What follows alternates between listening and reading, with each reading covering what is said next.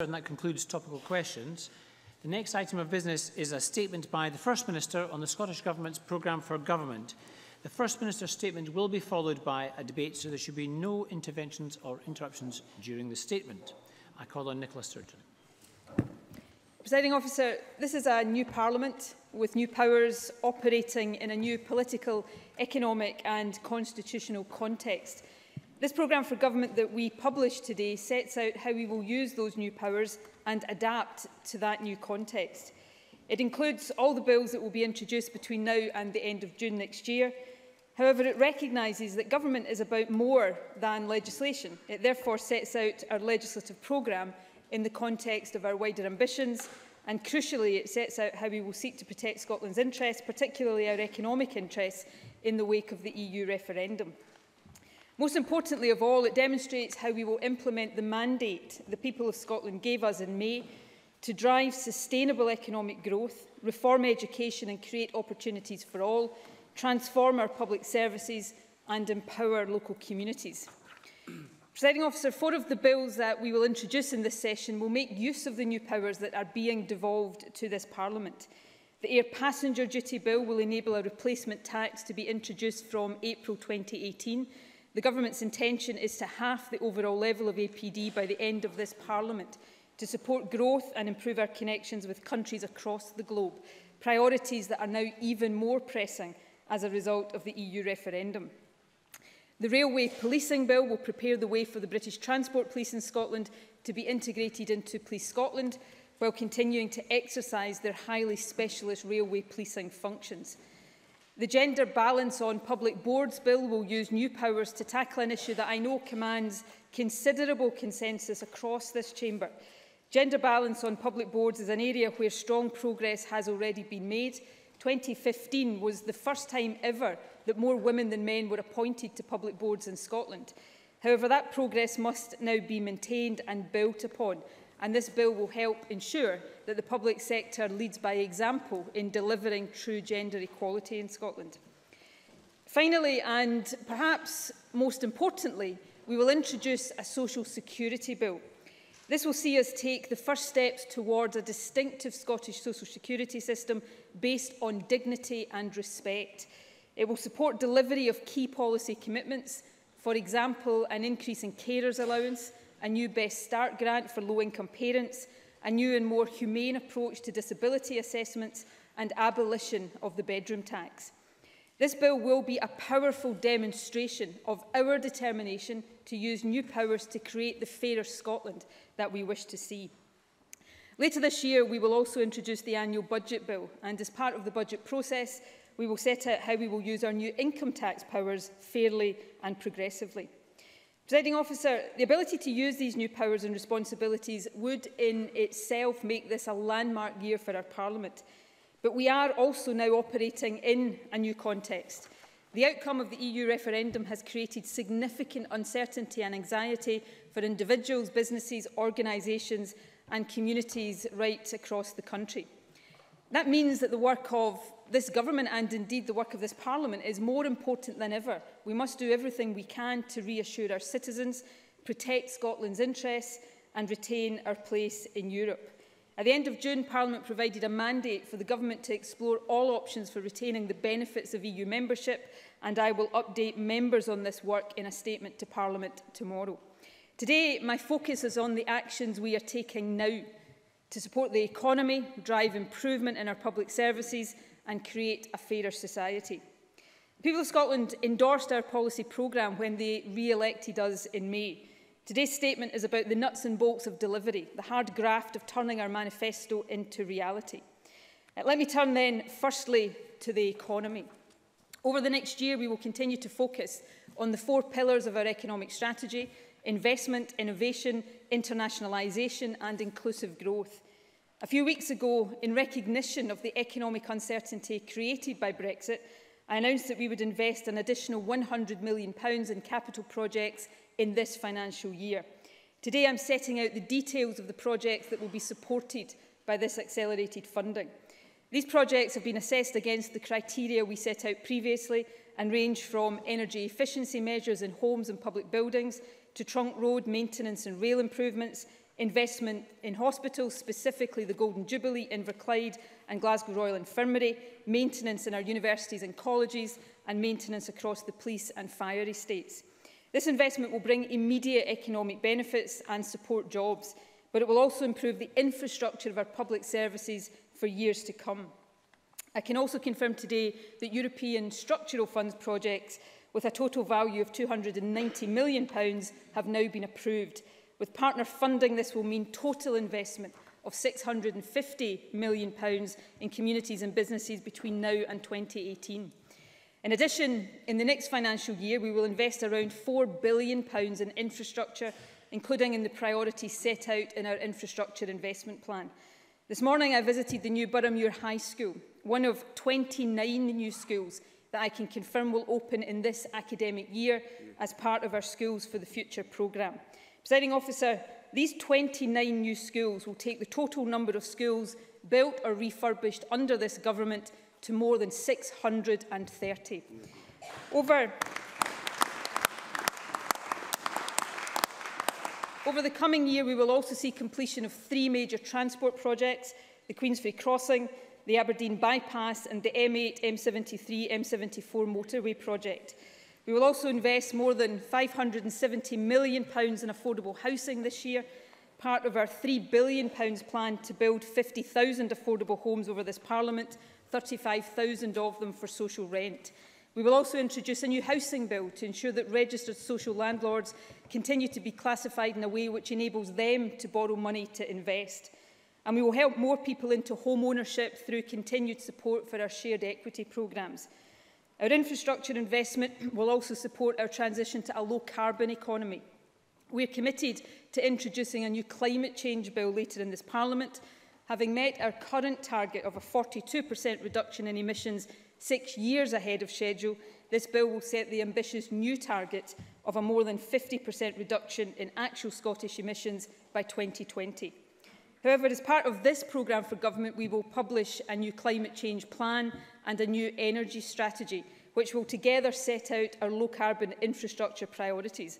As well as helping us meet our climate change obligations, this will provide investors with certainty and a clear sense of direction. We've already delivered on our commitment to make energy efficiency a national infrastructure priority, and over this, in the next 3 years, we will support it with more than £500 million of public funding.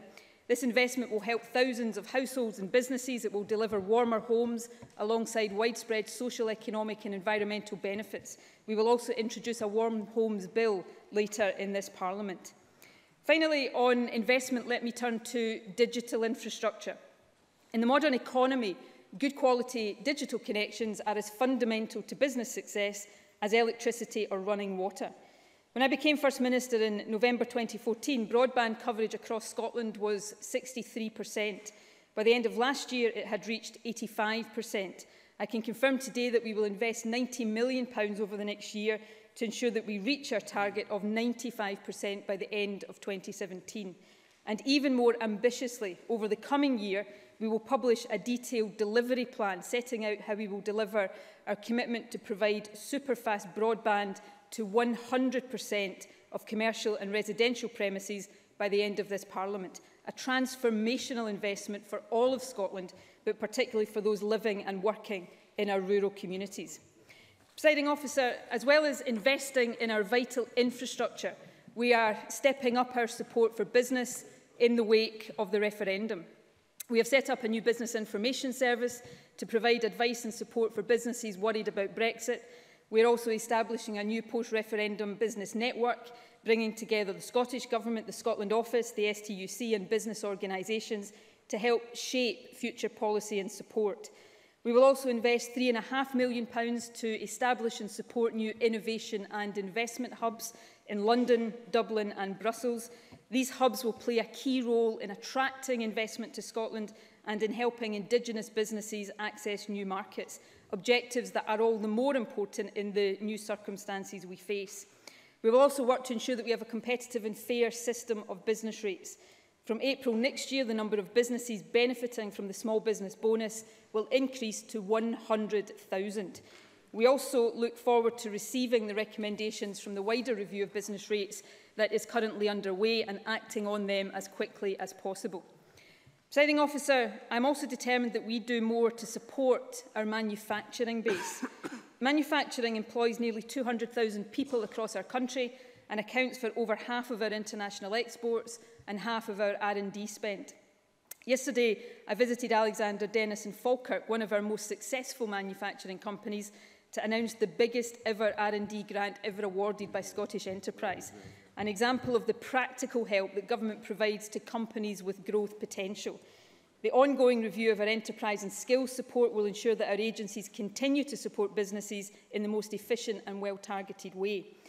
Today, I can confirm that over the next year, we will finalise the business case for a new National Manufacturing Institute, a partnership between the government and our agencies, Strathclyde University and the private sector, to create a manufacturing centre of excellence and skills academy focused on helping companies innovate and compete in international markets. Presiding Officer, the difficulties facing our oil and gas sector are well known. We will continue to do all we can to support a healthy future for the sector through the Energy Jobs Task Force. However, I'm also determined that our economy gets maximum benefit from planned decommissioning.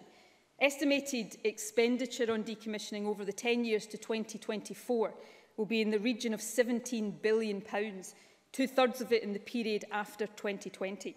That's why Scottish Enterprise is developing a comprehensive decommissioning action plan.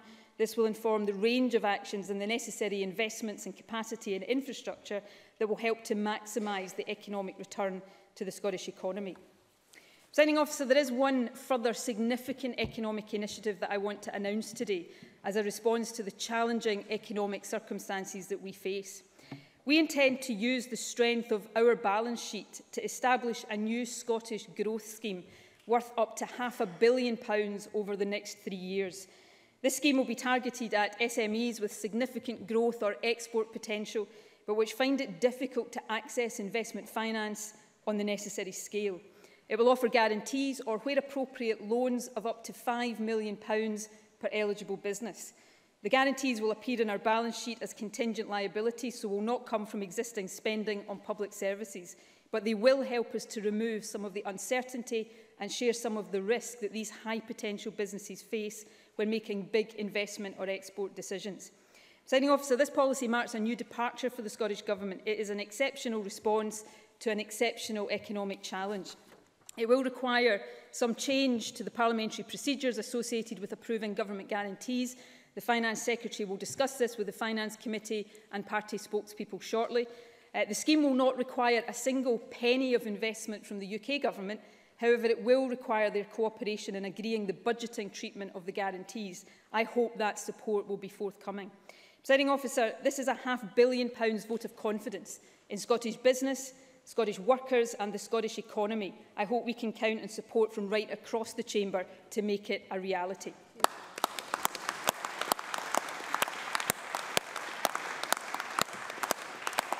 Presiding Officer, before I move on from our support for business, I want to underline today our commitment to inclusive growth. Indeed, the potential for a UK government outside the EU to resort to deregulation and a race to the bottom makes this work even more important. So we will encourage more businesses to sign up to the Business Pledge, and we will increase the number of accredited living wage employers to 1,000 by this time next year. We will take forward our new labour market strategy and use new powers to abolish fees for employment tribunals.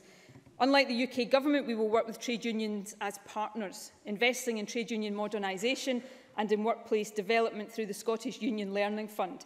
We will also support the Fair Work Convention in the next phase of its work. We will work with the Equality and Human Rights Commission to tackle pregnancy and maternity discrimination, and we will establish a returners programme to help women return to work after a career break. In short, we are determined to build an economy where everyone has a fair chance to contribute to growth and where everyone can share in the benefits of that growth. Presiding Officer, let me turn now to what I have already described as the defining mission of this government: education. Our work to close the attainment gap starts in the early years.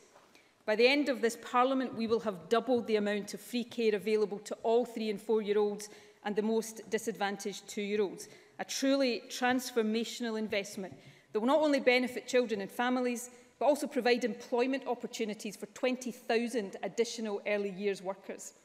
Over the next year, the detail of the delivery of this policy will take shape. We will publish a policy blueprint setting out clear milestones for delivery right through to 2020. And from January, we will pilot different models for delivering this expanded provision. And we'll work with local authorities to deliver on our promise that by 2018, every nursery in our most deprived communities will benefit from an additional qualified teacher or childcare graduate. Presiding Officer, one of the effects of our early years policy when fully implemented will be to significantly reduce the cost of childcare for parents. However, I recognise that in the meantime, these costs, particularly upfront costs, can be prohibitive. That's why I am also announcing today that we will immediately examine different ways to reduce those costs through, for example, a deposit guarantee scheme. The Community Secretary will set out further details in the soon-to-be-published Fairer Scotland Action Plan, which will also respond in full to the first set of recommendations from our Poverty Advisor. Our work to ensure that children get the best start in their early years will be matched by our work to improve attainment in our schools. In the next year, as part of the Scottish Attainment Fund, we will invest an additional £150 million in our schools, targeted at overcoming the impact of deprivation. £100 million of this will come directly from our reforms to the council tax, and I can announce today that the regulations giving effect to these changes will be laid in Parliament this week. Our additional investment will be matched by reform. Implementation of the new National Improvement Framework is already underway. Standardised assessments, not tests, but assessments that will inform teacher judgments, will be piloted before the end of this year and implemented across Scotland next year. We will publish the first school-by-school information on the numbers of children meeting the required levels of curriculum for excellence in December. That will tell us more accurately what the extent of the attainment gap is and allow us to set clear targets for closing it. Our reforms also involve freeing and empowering teachers to do what they do best, teach. Last week, John Swinney set out measures to reduce the unnecessary workload faced by teachers. I can announce today that he will publish the governance review next week. It will look at the system changes that are required to empower schools and decentralise management. We will introduce an education bill in the second year of this session to implement any proposals requiring legislation.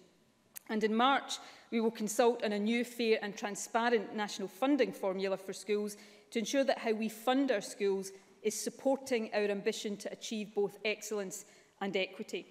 As we take forward our school reforms, we will continue to work collaboratively with councils, teachers and parents.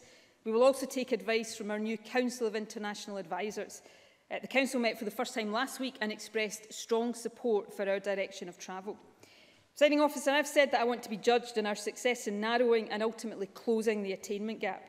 We must not tolerate a situation where some children from deprived areas do less well at school than those from affluent areas. The measures we will implement over the next 5 years constitute a comprehensive approach to tackling that attainment gap. I have no doubt that these measures will be closely scrutinised, but I hope they will gain widespread support. Of course, our determination to promote opportunities for all doesn't stop when young people leave school. We will maintain the number of full-time equivalent college places at their current level. We will also protect free university tuition and continue our work to increase the number of modern apprenticeships and develop our young workforce. We are currently developing the implementation plan for the recommendations made by the Commission on Widening Access to University, and over the next few weeks we will confirm the appointment of an independent Widening Access Commissioner. I can also confirm today that from the next academic year, care-experienced young people will be entitled to full bursaries. In addition to that, we will work with universities to guarantee a place for those who fulfil the minimum qualification requirements. And lastly, I can announce today that next month, as promised in our manifesto, we will embark on a major review of student support. It is vital that the arrangements we have in place support our commitment to widening access. Presiding Officer, we understand that our work to ensure equality in education must extend well beyond the gates of our nurseries, schools, colleges and universities. That's why the new Child Poverty Bill is arguably the most important piece of legislation that we will introduce this year. This bill will establish Scotland as the only part of the UK with statutory income targets on child poverty. It will be backed by real action. For example, our new Best Start grant will provide financial support to low-income parents when their child is born, when they start nursery, and again when they start school. And over the coming year, I'm proud to say we will also introduce the baby box, offering essential items such as clothing, bedding and books for all newborn babies. Our overall aim is clear. From the moment parents receive their baby box right through to when young adults go to college or university, into apprenticeships and jobs, supporting children and families is at the heart of this government's priorities. We want to ensure that every young person can fulfil their potential, because that is the only way in which Scotland can fulfil its potential. Presiding Officer, we will also continue to invest in and reform our other key public services. Last week's patient experience survey showed record levels of satisfaction with our National Health Service. That is a credit to healthcare staff right across our country, and today, again, I thank them for it. It is important now that we build on that. Over this Parliament, we will increase resource spending in our NHS by £500 million more than inflation. We will transfer at least £250 million each year from the NHS to health and social care partnerships to build the capacity and resilience of our social care services. I'm also delighted to confirm that with effect from the start of next month, all adult social care workers will now be paid the real living wage.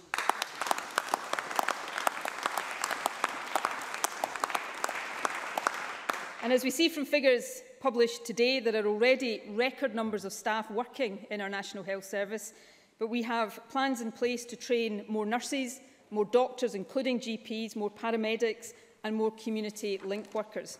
We will shortly publish a new national workforce plan, and later in the Parliament we will legislate to enshrine safe staffing levels in law. We are also investing to transform primary care. We're helping GPs to work in multidisciplinary teams with allied healthcare professionals such as pharmacists, community nurses and social workers. And over the next year, we will develop, in partnership with the BMA, a new GP contract to support more accessible services. In the coming year, we will also publish our new mental health strategy, supported by increased investment of £150 million over the Parliament. And we'll take forward major investments in our hospital estate. We will invest £200 million to expand the Golden Jubilee and establish 5 new elective treatment centres for procedures such as hip and knee replacements. These specialised centres will provide better, quicker and safer care for patients, freeing up other hospitals to deal with emergency cases. It's another example of how we're investing now to prepare our health service for the decades ahead. We're also investing in and reforming our justice system. We will introduce 4 justice bills over the next year. These will meet very different needs, but they are all significant. The Contract Third-Party Rights Bill and the Expenses and Funding of Civil Litigation Bill implement recommendations from experts. The first will clarify existing common law provisions. The second will make civil justice fairer, more affordable and more accessible. The Limitation Childhood Abuse Bill fulfils a recommendation from the Scottish Human Rights Commission. At the moment, personal injury actions can only be started within 3 years of the individual knowing that an injury has been sustained. As the Human Rights Commission has pointed out, that's not appropriate for child abuse, where the reasons for victims often not coming forward until later in life are entirely understandable. This bill will ensure that the justice system works better for victims of such terrible crimes. Finally, the Domestic Abuse Bill will ensure that our law is able to deal with the true nature and severity of domestic abuse. At the moment, physical abuse can be prosecuted, but it is often much more challenging to prosecute psychological abuse. This new bill will therefore ensure that coercive and controlling behaviour can be dealt with more effectively. It will also help to shape public attitudes by explicitly acknowledging that psychological abuse is unacceptable and it is criminal. The bill is an important signal of our determination to tackle abuse in all its forms. It will therefore make an important contribution to our aim of achieving true gender equality. Presiding Officer, these bills sit alongside other measures to enhance public safety. We will radically change how we deal with female offenders in Scotland. Work has already started in preparation for the construction of a smaller women's prison on the Cornton Vale site. We will also establish community-based custody units for women offenders to help rehabilitation and reduce reoffending. From next April, the establishment of Community Justice Scotland will bring new national leadership to the community justice sector, ensuring that it delivers better outcomes for communities across our country.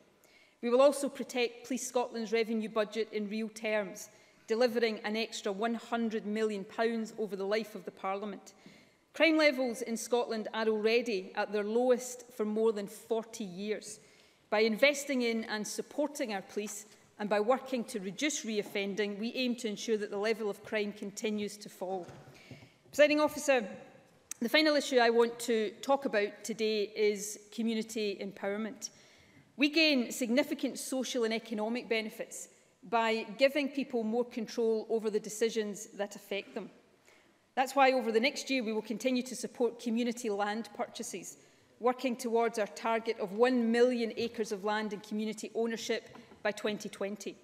We will also consult on how communities can benefit from the devolution of the management of Crown Estate assets to Scotland. We will introduce an Islands Bill, ensuring that our future policies and our future legislation take account of the needs of our 93 island communities. We will implement and build on the Land Reform Act, secondary legislation to establish a register of controlling interest in ownership will be introduced over the next year, heralding unprecedented transparency around land ownership in Scotland. The Scottish Land Commission will become operational in April, and it will advise on issues relating to land ownership. It will provide an expert source of evidence for future reform.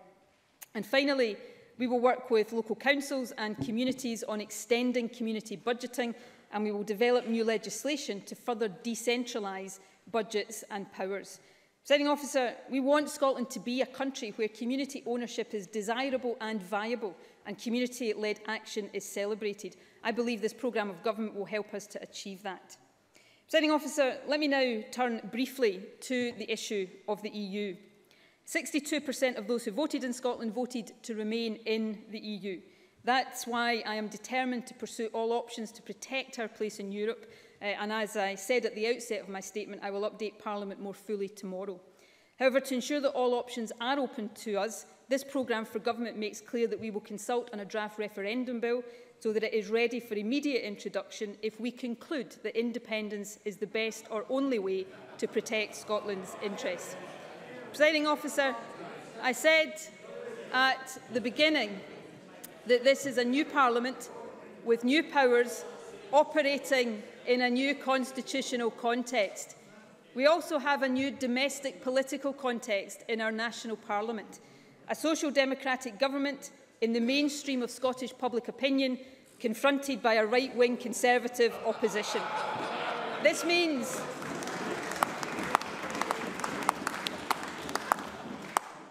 a real battle of ideas, a sense of solidarity versus the ideology of the small state, a Scottish social security system with dignity at its heart, not crude attacks on the vulnerable, a commitment to fair work, not a deregulated race to the bottom. This programme for government demonstrates how, with an iron focus on the business of government, we will create opportunity for all. It outlines how we will support economic growth, invest in childcare and schools, improve public services and empower our local communities. It explains how we will use our substantial mandate to deliver on our manifesto commitments. Presiding Officer, this programme for government will help to create a wealthier and a fairer country, and I'm proud to commend it to Parliament.